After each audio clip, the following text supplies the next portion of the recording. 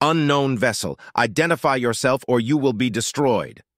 I'm not detecting any deviation, sir. Give them some time. 10 seconds passed. Nothing, sir. Fire a warning shot. The vessel stopped with impossible swiftness. A second later, it seemingly blinked out of existence. What the hell was that? Target lock warnings began to blare within the station. Get me a lock on that ship now! The ship re-entered reality only 1 millimeter from the Dura glass window of the outpost, roughly 3 meters wide, a meter tall, with brutal and angular wings protruding from a perfectly spherical metal core. On the front side of this orb, a single beady red sensor shone brightly, scanning the station and everyone in it. The backside of the orb was defined by a protruding engine that let off an incredibly bright white glow. Station Master Lar fell off his chair in terror. Communications Officer Watt fainted at once, and Weapons Handler Yule simply stared in astonishment. The ship knew all of this, concluding its scan in a fraction of a millisecond, pausing a few seconds to ensure nothing was missed, and blinked out of reality once more. Yule, man Watt's station at once! Hail the fleet! Watt rushed to the emergency hail button that sat front and center on the communications panel. Out of the corner of his fourth eye, he saw the unknown vessel blink back into reality, this time substantially further away. Only the dull red glow of the orb sensor could be seen. Slamming his claws down upon the emergency button, Watt didn't even have time to process what occurred next. Sensing the transmission for help being sent, the orb momentarily outshone every star in the galaxy, sending a beam of energy toward the station.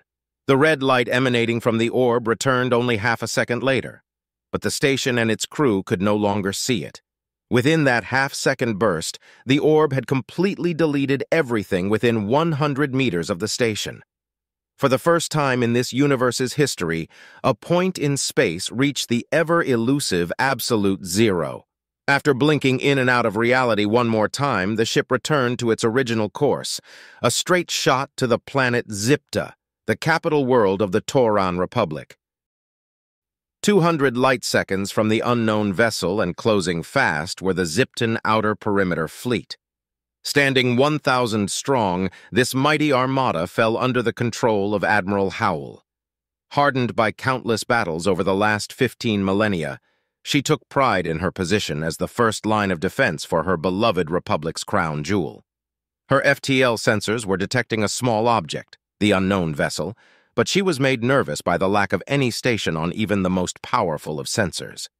Howell began to suspect a false alarm, wondering if some glitch in the system had confused this empty pocket of space for a station under attack.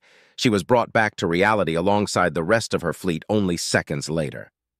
Pesh, status report!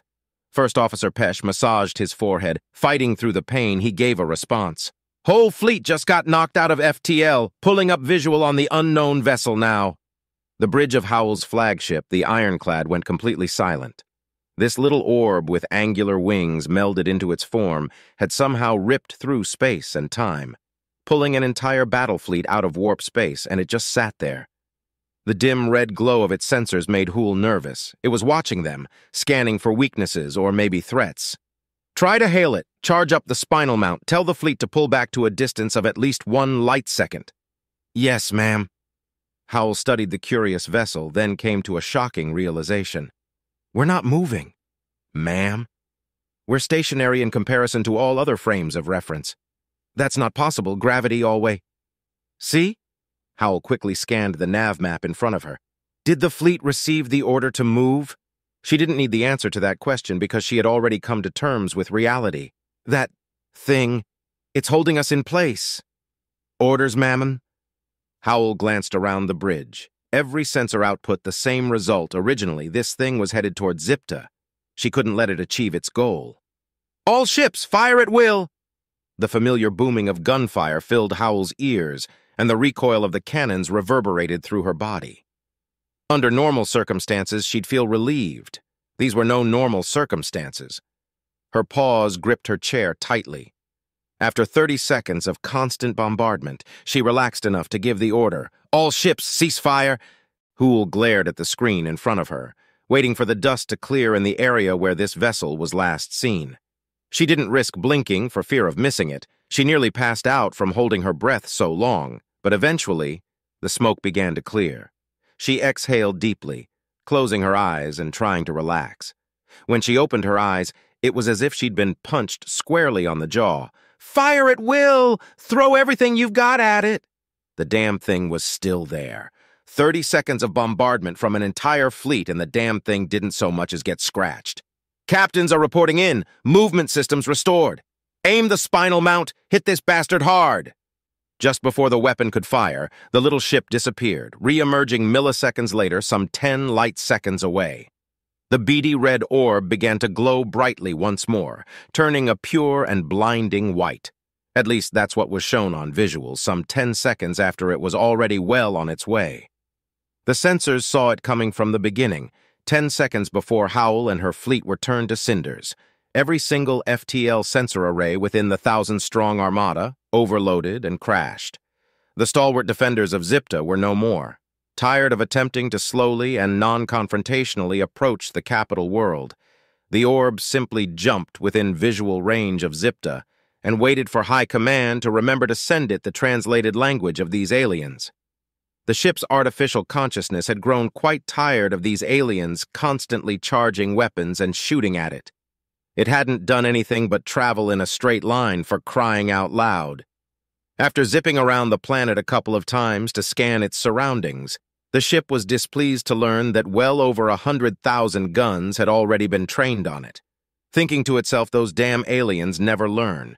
It simply spooled up its interdimensional energy link and let slip the dogs of war one last time, erasing every weapon within a light year to ensure no more hostilities could take place from now on.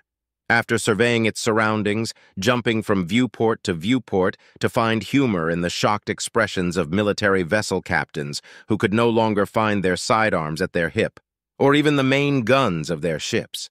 The orb's creators had told it to stop finding humor in others' discomfort. The ship had tried, but these others were just so damn annoying that the orb stopped listening. One alien ship of massive size attempted to ram the orb. They succeeded but came to an immediate stop upon collision. The comparatively tiny ship simply remained still, its red eye glowing in amusement at these aliens' attempts to assail it. They certainly were determined, it thought. In one last final act of spite, the ship decided to blink into existence inside one of these now disarmed ships, right behind its captain. The look of terror on the captain's face as he slowly turned his chair around to face the ship's eye was priceless. Even more humorous was the detection of biological waste leaking from the captain. The orb blinked away in hysterics, and the captain of that alien ship was left with soiled pants and considerable embarrassment.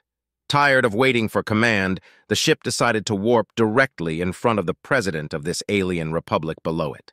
The president fell down, obviously not expecting a floating orb with wings to pop into existence within his secret and secure underground bunker.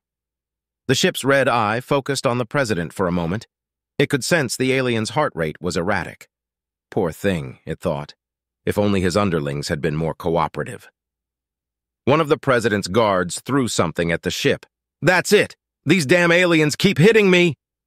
The ship turned instantaneously to face the guard, charging up its capacitors with enough force to remove this whole damned universe. Those pesky little aliens are going to pay. No more abuse, no more conflict, no more President Poplu stared in horror as another being materialized in his bunker. This time it was a bipedal and decidedly organic being. It had materialized directly in front of the red eye that had begun to glow brightly white. After a few seconds of an incredibly tense stare-down, the orb's eye returned to the dull red color it had been previously. After pushing a few buttons on his wrist, the biped spoke. "Return home, construct." With the exchange finished, the orb dematerialized, disappearing just as quickly as it had appeared in the first place. President Poplu pinched himself. Am I dreaming? The biped turned around. It was at this moment that Poplu noticed it was levitating. Cloaked in a mix of gray and bright white, the biped before him exuded a sense of power. No, it seemed to radiate energy with its mere presence. Where Poplu presumed eyes would normally be located, only searing white energy could be found. Poplu had to shield his eyes to avoid squinting. "No, you are not," The being reached out a hand with incredible grace. Poplu took it and pulled himself up to his feet. "Who are you?" "I am Frederick Torvis, current High Counselor of the greater realm of humankind. You must be President Poplu of the Tauran Republic?" Now it was Poplu's turn to extend his hand. "Yes, I am. I hate to be so direct, but what exactly was that thing?" The human shook Poplu's hand firmly while responding, "A malfunctioning human probe. It was on its way to inform you of the good news. That news being, your universe will not be harvested for energy." Poplu went quiet for a moment. The human now decided to elaborate. "Human technology uses the power of entire universes to function properly. We have what is an essentially infinite number of probes cataloging universes to see which ones do or don't contain life." Poplu was having a hard time comprehending what this human was saying. A nearby science advisor, however, was practically foaming at the mouth to know more. A nearby admiral addressed a more pressing concern. "Do these probes normally demilitarize an entire race?" The human's face softened. "I'm sorry to say that it did more than demilitarize you. At least 124,375 of your servicemen have perished at the hand of the probe." The human put up a hand as if to silence any discourse that may have otherwise boiled over. "They will be brought back, and the Council has already decided upon a reparation of 1 universal unit to ensure our people end on the right footing." The nearby science advisor couldn't contain her excitement and demanded to know, "Is a universal unit, well—" The human knew exactly what she was asking and answered with a grin, "Yes, the entire energy content of 1 universe, no strings attached." The science advisor had to sit down to avoid fainting. "Humanity will also provide several scientists to show you how to operate such technology, as well as unlimited access to the human knowledge database for a period of 10 years. All of our technology, it will be available to you." The science officer fell out of the chair. Her entire body had gone weak at the prospect of accessing a nigh-omniscient repository of knowledge. The human took one last look around the room. "Are these terms acceptable?" Poplu, propping himself up with the help of a nearby table, could only respond in one way, Yes, that is acceptable." With that, the human smiled, snapped his fingers, and vanished from view. An outpost class station, Yule, Watt, and Lar, came back into being.